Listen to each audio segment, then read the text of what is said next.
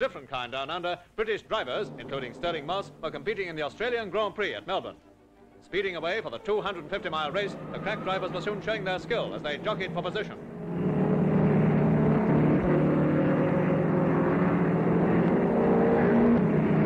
Popular British star Peter Whitehead, in car number 3, matches paces with an Australian ace, Reg Hunt. Another familiar name, Reg Parnell, is coming up fast, and Stirling Moss was lapping at breakneck speed, despite heavy rain that made treacherous going. This was the end of the race for one driver, a nasty crash, but he escaped with a broken leg. A grueling 80-lap struggle on a flooded course, but it proved almost plain sailing for Stirling Moss. He won easily by a lap to record one more Grand Prix triumph.